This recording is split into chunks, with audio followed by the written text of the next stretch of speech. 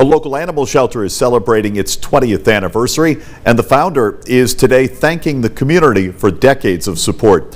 The official anniversary for the Anna Shelter is June 30th.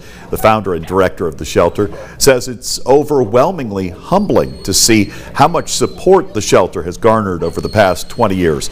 Ruth Thompson also telling us public awareness has increased greatly over the years, and the use of social media is really a game changer when it comes to helping pets and animals.